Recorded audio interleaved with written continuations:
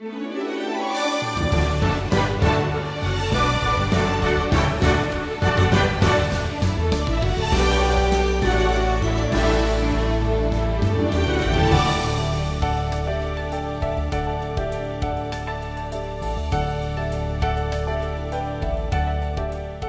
book of Psalms has told us how to get along with God. Well, now the book of Proverbs tells us how to get along with people. Psalms helped us know how to worship. Proverbs is going to help us know how to walk.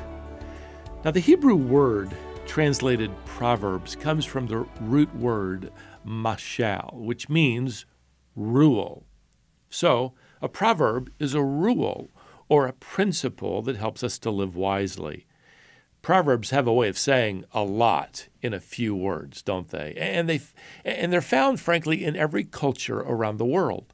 You've probably used many of them yourselves, like better to be on shore wishing you were sailing than sailing wishing you were on shore. Well, a proverb I've often put into practice goes like this. Your silence can be misinterpreted, but it can never be misquoted.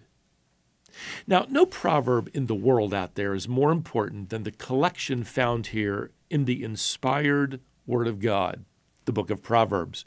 God gives us this book in order to give us wisdom for life. In fact, the first verse here in chapter 1 tells us that these are the Proverbs of Solomon, son of David, king of Israel. I've often thought how tragic it was that Solomon effectively stopped practicing his own Proverbs. Now, these opening verses here give us a number of benefits gained from studying this inspired collection of Proverbs. First, we're told here in verse 2 that these Proverbs cause us to know wisdom. What's biblical wisdom? Well, let me sum it up this way. Wisdom is the ability to make the right decision for the right reason at the right time. Now, this book is going to help you do that. Secondly, we're told here that Proverbs will help us know instruction. The Hebrew word here for instruction, musar, carries the idea of a parent's instruction or discipline. It makes you wise. And let me tell you, when my parents disciplined me, I got a little wiser because of it. This word refers to being instructed not only by personal discipline, but also by watching others who make mistakes. And that's true. I remember believing that you could jump off the backside of our garage roof, about a 10-foot drop to a grassy backyard, without getting hurt if you held an open umbrella in your hand. Well, I wasn't totally certain of my hypothesis, so I convinced my 8-year-old brother that it would work, and, well, he happily went along with it.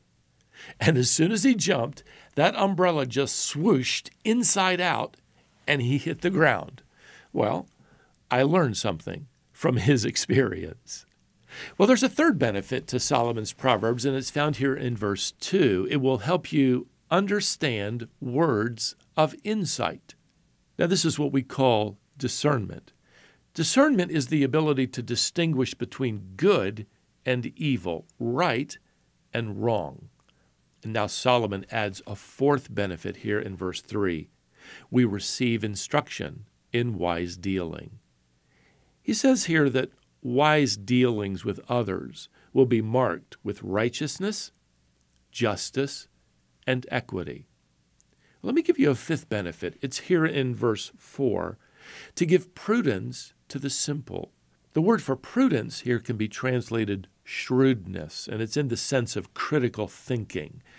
The simple person or the naive person, Proverbs talks about, they're inexperienced, they're gullible people. So in other words, Proverbs can take a gullible, naive person and give them the ability to think critically. Now, there's a sixth benefit for all who learn and practice the Proverbs. Verse 4 tells us that they give knowledge and discretion to the youth.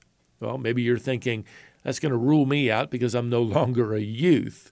Well, this word for youth is used in the Old Testament for an infant, back in Exodus chapter 2. It's used for a 17-year-old in Genesis 37, and it's used for a middle-aged man in Genesis 41. So the word seems to refer to somebody on the threshold of maturing just a little bit more. And that can describe every one of us. You see, we're not just growing old. we should be growing up in the Lord. Now, there's one more benefit to the Proverbs given to us here in verse 6. They will help us understand the words of the wise and their riddles.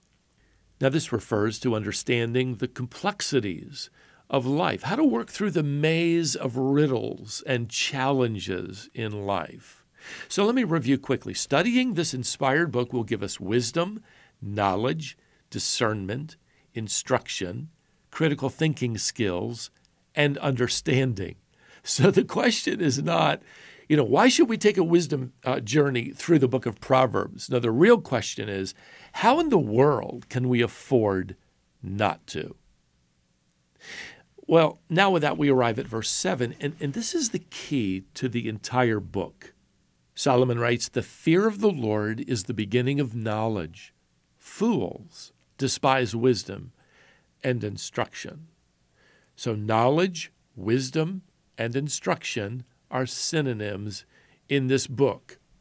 Now, Solomon is saying that the search for wisdom begins with the fear of the Lord, which means reverence for the Lord. Fearing the Lord isn't a fearful thing. In fact, it's a foundation to build your life upon. And let me tell you, the foundation of wisdom is indeed reverence for God, respect for His word. And like many Proverbs, verse 7 kind of sets forth a contrast here. This is between someone who reverences the Lord and someone who rejects the Lord. And I want you to notice that Solomon said here, fools despise wisdom and instruction.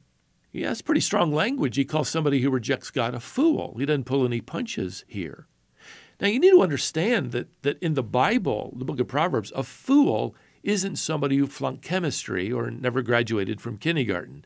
No, a fool in the Bible is someone who disbelieves in God, who disregards God's word. In other words, a fool won't follow God's advice. Now, with this wonderful list of benefits, Solomon begins to give some practical instruction for his son. Verse 10, "My son, if sinners entice you, do not consent." Well, we're all sinners. You need to understand the Hebrew text indicates these people are people who want to sin. They love to sin. They live to sin. So Solomon is giving his son Rehoboam, and us, by the way, two ways to respond to the invitation of sinners like those to join along with them. And the first response here is verbal. Verse 10, "Do not consent." Well, that means just say no. The second response is physical. Verse 15, "Do not walk in the way with them. Hold back your foot from their paths." See, they're only going to ruin their lives. Don't join in that path. Don't join in and ruin your life. Isn't it interesting that at the very outset of his advice, Solomon is telling his son to avoid the wrong people? It's one thing to have friends who are unbelievers, and we want to befriend unbelievers. We want to win them to Christ. But it's another thing to make unbelievers your closest friends, because in so doing, you're effectively giving them permission to influence your life. And true wisdom carefully chooses close friends. People of the world long for wisdom to make the right decision at the right time for the right reason, but they just go to the wrong source. Let's not follow their example. The Greeks, if you travel back in time, believed that wisdom had its origin with their god Zeus. In fact, they believed Zeus delivered his own daughter, Athena, from some strange opening in his head. And since Athena supposedly originated in the head or the mind of Zeus, she became known as the goddess of wisdom. According to legend, she was represented by a sacred owl. And that, by the way, gave rise to the superstition that continues to this day, that an owl is a wise bird. People still talk today about somebody being wiser than an owl. Well, we know that true wisdom doesn't come from a goddess or a bird. It comes from God. In fact, in the last verse of the New Testament book of Romans, Paul tells us that God is the only wise God. James writes in his letter, "If any of you lacks wisdom, let him ask God, and it will be given him." James chapter 1, verse 5. So why don't you ask God for wisdom for today? And let's ask Him for wisdom as we begin our journey now through the book of Proverbs. Until next time, beloved, may the grace of the Lord Jesus Christ and the love of God and the fellowship of the Holy Spirit be with you all.